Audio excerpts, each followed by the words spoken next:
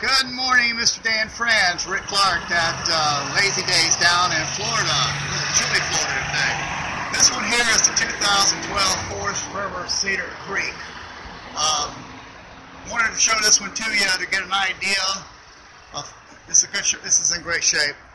This is the Silverback, one of the ones that you had mentioned earlier. Exterior looks fantastic. Main thing I want to show you on this one is the interior, the way it lays out. Real pretty. But the back here is the main area. You got two slide outs. It's really beautiful look to it.